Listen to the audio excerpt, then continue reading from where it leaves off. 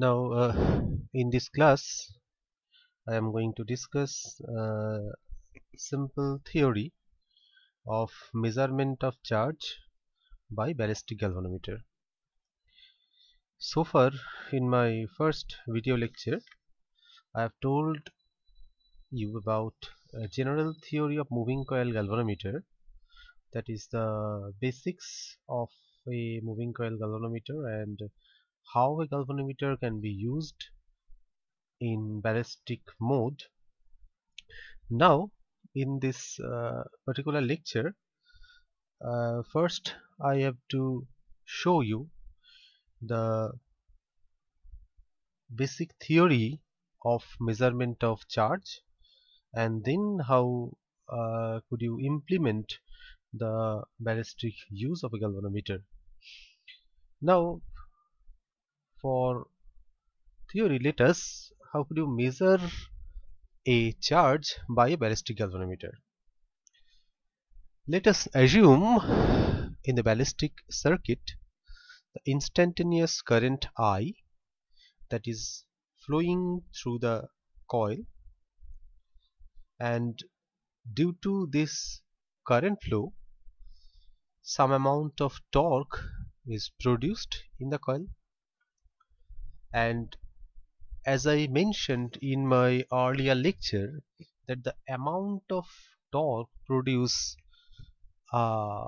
when I amount of current is flowing through the coil of the galvanometer is NAI into B, right?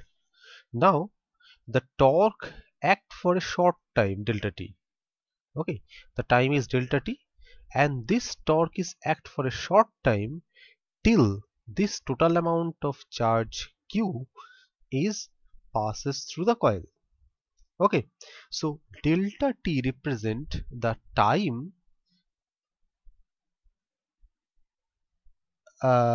period and the duration of the charge flow through the circuit.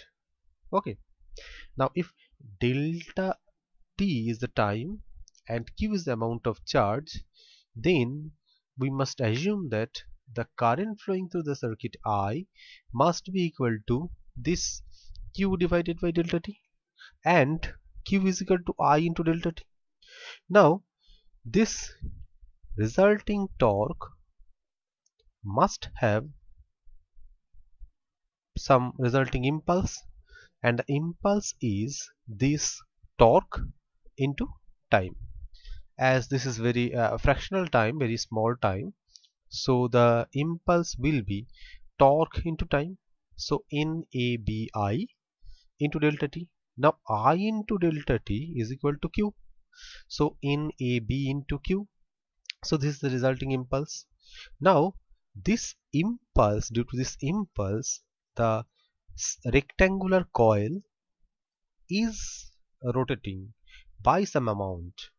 Okay, and let us assume that omega is the initial angular velocity due to this impulse.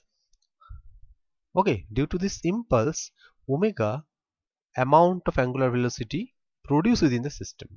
So this is the initial angular momentum, angular velocity, and I, as it is Im, basically it is the moment of inertia of the rectangular coil, then angular momentum must be Im into omega, and this angular momentum must be equal to impulse, angular impulse of the resulting torque. So Im into omega equal to NAB into Q, and from this equation I can get omega equal to NABQ divided by Im, right? And from this equation we can calculate this Q if I can calculate this Im and omega value, right? Now direct measurement of omega is not possible, so I have to use some tricks to calculate this omega. Now what is the tricks? Every system must have a property that its total energy must be conserved. Okay, that means the potential energy stored within the system, that is stored within the phosphor bronze wire, must be equal to the kinetic energy of the rectangular coil, which is trying to which is rotated due to application of this rest angular impulse. Right now, as this is equal to, so I in m into omega, this is equal to NAB into Q, and half I omega square half I omega square must be equal to integration 0 to theta c into theta into d theta. Right, so if you integrate the whole term, this will be half into c theta 0 square. Right, now if this is half into c theta 0 square, then I omega square equal to c theta 0 square. So I can calculate omega from this equation if you can measure this theta 0. Right, now as the system must govern by this equation, then this is an oscillatory in nature, and the time period of oscillation of this coil must be twice pi root over Im divided by c, and Im equal to ct square divided by 4 pi square. So I have to replace this Im in the previous equation, okay, in this equation. Right, okay, so you can use this equation of time period, as this is oscillatory, this equation is oscillatory in nature, and the time period must be twice pi root over Im divided by c, and you can calculate Im from this equation. This is ct square by 4 pi square. Now I have to replace this Im from this equation to calculate the charge. I will come this portion at later part, but from equation 2, this is equation number 2 and this is equation number 4. So I have to replace this omega from equation number 2 to equation number 4 to get the Q charge. So Im equal to NABQ divided by Im square equal to C theta 0 square. So Q square equal to CIM by NAB whole square into theta 0 square. Okay, so you can calculate Q if you know about CINAB square into theta 0 square. But I have to replace this Im in terms of t, as I can calculate the time period of oscillation by making 50 numbers or 20 numbers of oscillation of the coil. Okay, so time period measurement is much easier than measurement of this Im. So I have to use the time period in the final equation to get the amount of charge. So from equation 5a and 6, 5a is this equation and 6 is this equation, I can get Q square equal to C theta 0 square by NAB times CT square by 4 pi square. So this is C square into T square divided by 4 pi square into NAB whole square into theta 0 square. Right, so this is C square T square divided by 2 pi NAB square theta 0 square. So Q must be equal to CT by 2 pi NAB theta 0, and this C divided by NAB, this is equal to K, which is known as galvanometer constant, and the term reduces as KT divided by twice pi. Now K divided by twice pi is a scaling factor which is known as reduction factor of the galvanometer. Right, so from this equation, equation number 7, I can measure the charge by using a galvanometer. If you can measure the initial throw theta 0 when this momentarily Q amount of charge is passing through the galvanometer coil. Right, so now start with the basic curve of a galvanometer, which I am discussing in our previous classes, in my previous lecture of basic theory of galvanometer. In that portion I have mentioned about these three types of curve, One is this sky color. This is over damped motion, sorry, and this red color curve is critically damped, and the oscillatory nature with reducing amplitude is known as damped oscillatory vibration. And as I told earlier that this damped oscillatory vibration, its amplitude reduced by a factor e to the power minus p into t, right? And this is theta s, which is the steady deflection of the galvanometer, right? So previously I've discussed everything about this curve. Now come to the second part, general theory.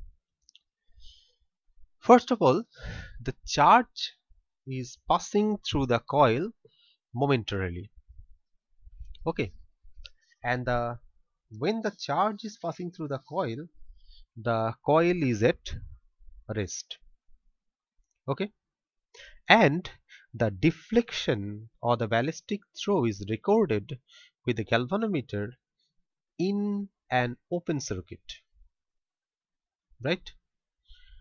Okay, so what is open circuit? That is either it is disconnected or a very high amount of resistance that are connected in series in the circuit. The purpose of open circuit is that to minimize the damping, right? As damping is inversely proportional to 1R, so if you increase the high amount of resistance, that will minimize the damping motion, okay, and as you reduce the charge, the motion becomes oscillatory in nature, and the condition of Q and P, that is this P much less than Q, will be satisfied only for that reason, okay. So from the general theory of galvanometer, I can use that initial applied EMF of the circuit, that will be 0, okay, as this is a high resistance applied across the circuit. So as E equal to 0, then the equation becomes Im into d square theta by dt square plus b1 d theta by dt plus c theta equal to 0.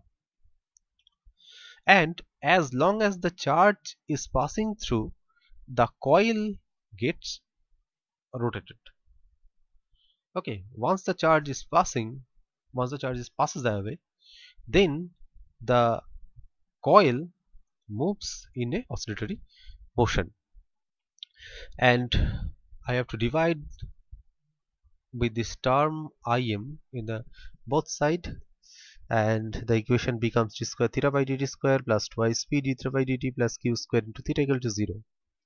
Now 2p is equal to I b1 divided by Im, and q square is the natural frequency of the system, that is root over c divided by Im, right? Okay, and again this solution of this equation will be theta equal to the power minus pt a to the power minus j root over q square minus p square into t plus b to the power j root over q square minus p square into d. Now this equals to e to the power minus pt a e to the power j omega t. This a and this a are not same, and the second part will be b e to the power j omega t, omega equal to root over q square minus p square.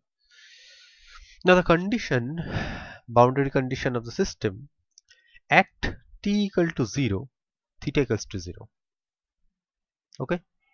So a plus b equals to 0 initially from this equation, a plus b equal to 0. But from second condition, at t equal to 0, d theta by dt is gq by Im. I can get this equation from the first theory. What is the theory? From these things you see that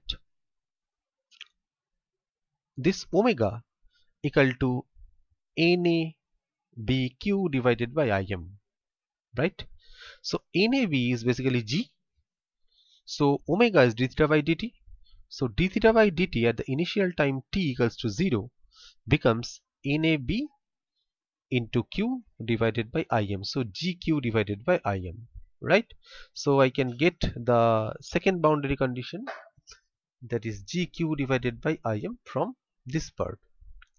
Now if I differentiate this equation, I can put t equal to 0 and the equation becomes d theta by dt equal to minus p a plus b plus jb minus a into gq divided by im.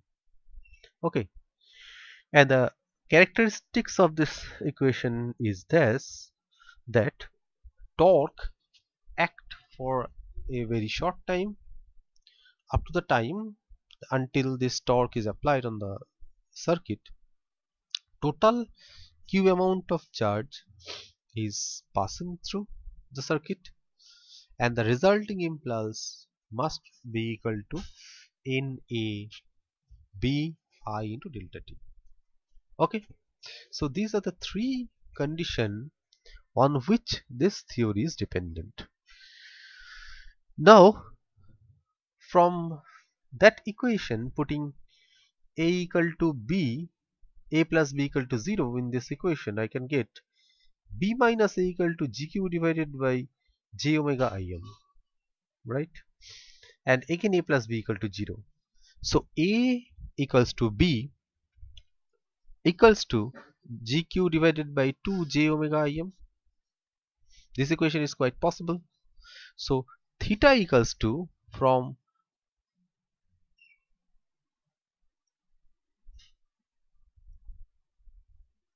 this equation, if I put the value of a and b, theta becomes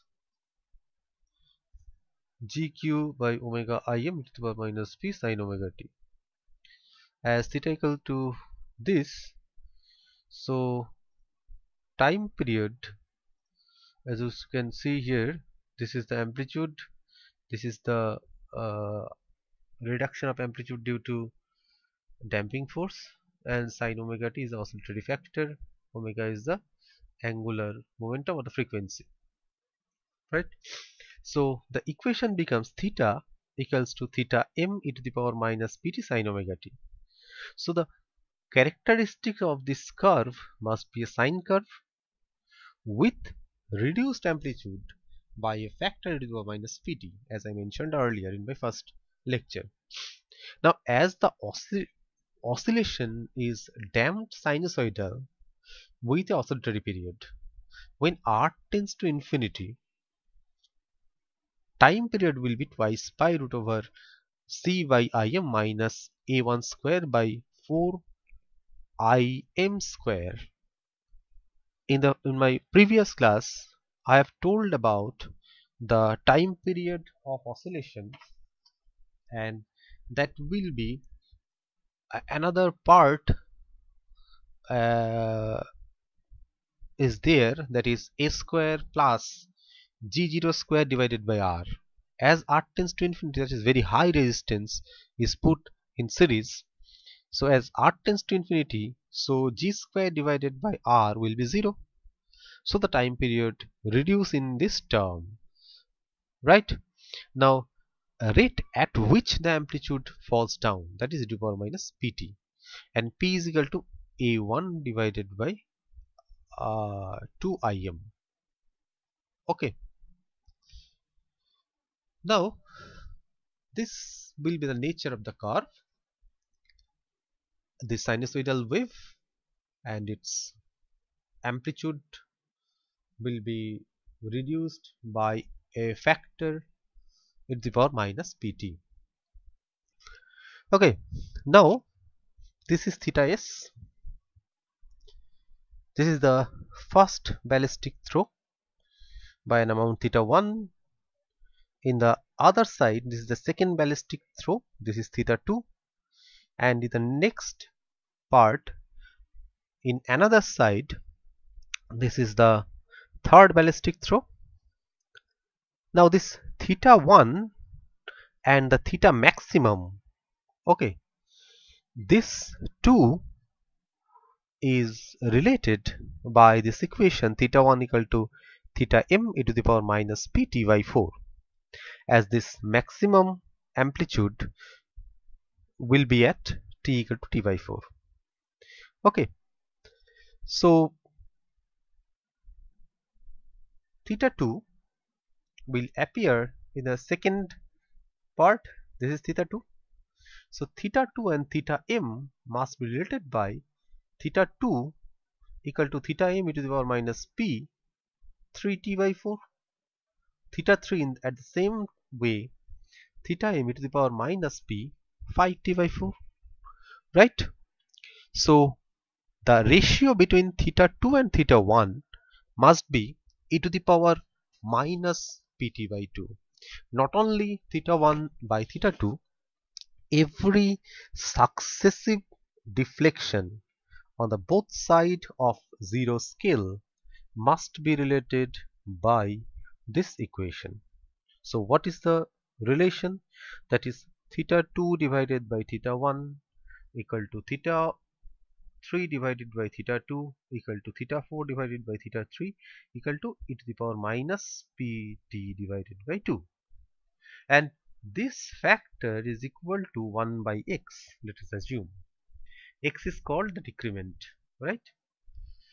Now taking logarithm in both sides, I can get the logarithmic decrement. Now what is the logarithmic decrement? Logarithmic decrement is lambda equal to log of x. This is minus pt divided by 2. Now if the damping is absent in the system and the first ballistic throw, then will be theta m, right? And theta m divided by theta 1 will be e to the power minus lambda by 2. So 1 plus lambda by 2 plus lambda square by 8, this is a exponential series. Now if lambda is small, then I can neglect other lambda except 1 plus lambda by 2. So if lambda is small, theta m equal to theta 1 plus lambda by 2, right? So with the help of this logarithmic decrement, I can measure a relation between theta m and theta 1 if lambda is very small. If lambda is large, then I have to use the exponential term. Okay, and if lambda is very small, then I have to calculate only the first throw, that is theta 1, and I have to measure this t by making 20 times or 50 times free oscillation of the rectangular coil, and I can measure this lambda. Then I can calculate the charge flowing through the circuit, or the instantaneous charge flowing through the circuit, with the help of this first ballistic throw, right? So this is the general theory of ballistic use of galvanometer. Now how could you measure this lambda? That is a difficult question. So calculation of logarithmic decrement, how can you calculate this logarithmic decrement for the measurement of this charge? See this picture. This is a scale. I forget to draw other lines here. There will be lots of lines. 0, 1, 2, 3, 4 in the right side, and the left side 0, 1, 2, 3, 4 again. Left hand side you can assume that this is negative side, and the right hand side you can assume that this is positive side. Okay, now let us assume theta 1 is the first ballistic throw, and theta twice n is the nth ballistic throw in the other side. Okay, now the complete oscillation is measured when oscillation starts from here, it goes to this point, and again it comes back, it goes to this point, and again it comes back to 0. That is complete oscillation. So this theta 2n is the amplitude of nth oscillation in the opposite side of theta 1, and the next amplitude in the right hand side, that will be theta 2n plus 1.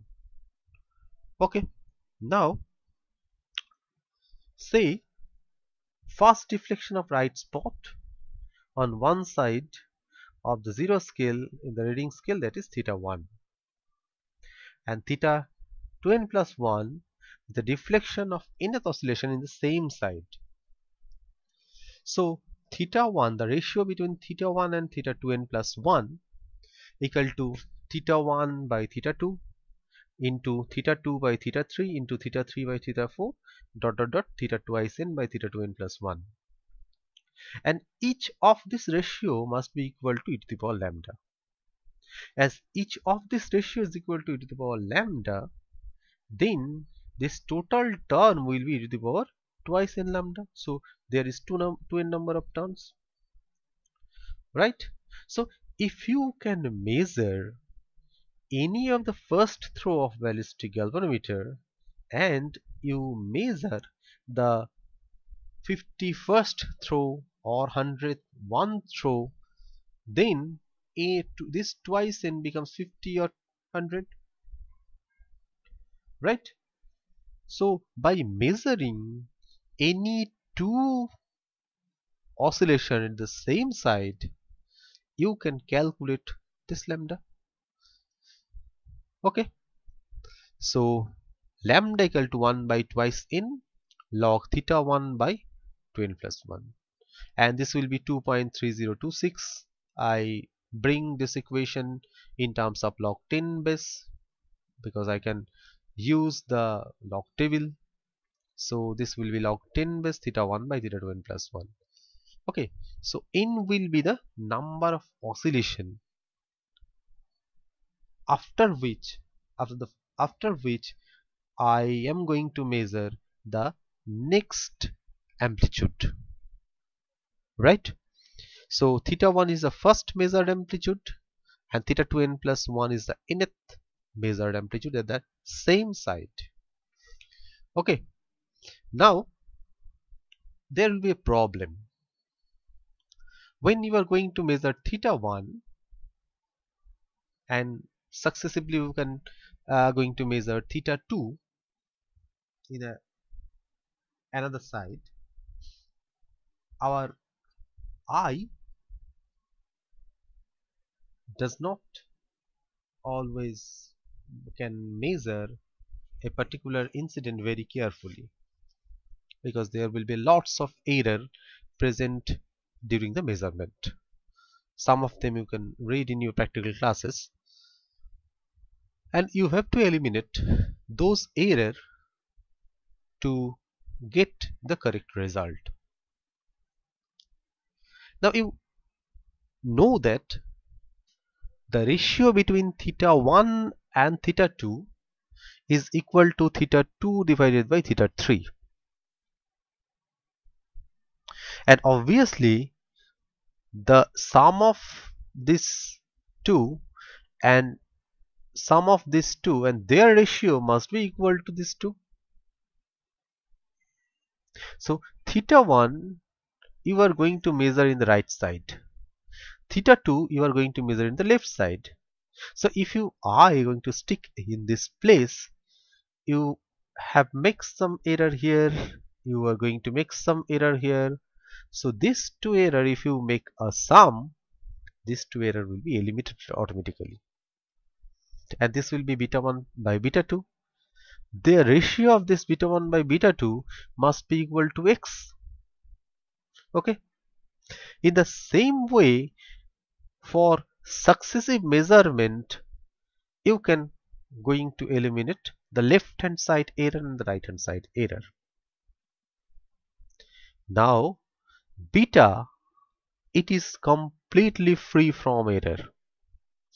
So beta 1 divided by beta 2n plus 1, this must be beta 1 by beta 2 into beta 2 by beta 3 dot dot dot beta twice n divided by beta twice n plus 1, and this must be equal to 2n lambda. So from this equation, as 2n lambda will be 1 by twice n log of beta 2n divided by beta 2n plus 1.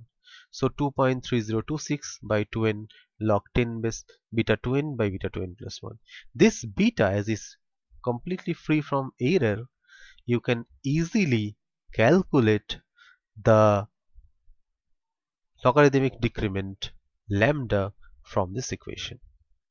So I think this will be a complete discussion on the ballistic use of a galvanometer. How can you use the ballistic galvanometer? Uh,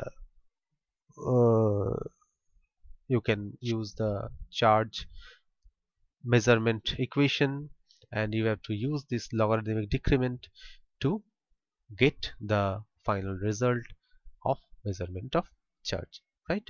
Okay, thank you.